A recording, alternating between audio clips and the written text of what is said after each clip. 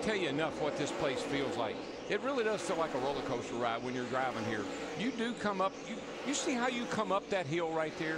I mean, that is a huge uphill climb when you're coming up out of the hole. And that's where the car gets really light. Oh, trouble, turn 4. Montoya's right around. in front of the leaders, too. Come on. Hold the brake. Oh, man, it's a good thing he held the brake. Hold the brake. That will bring the caution out for the 6th time. You're there. You can easily keep it. Juan Montoya, turn 4. Just in front of the leaders. He's got an incredible amount of damage to the right rear of this car, and these cars depend on that right side for air and everything else, and he doesn't have anything there to hold him. And he's been really struggling to hang on to this thing for the last several laps.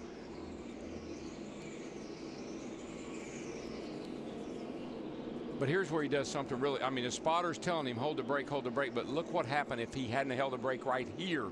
Look who he would have taken out. Boom. That was looking that way. Yep.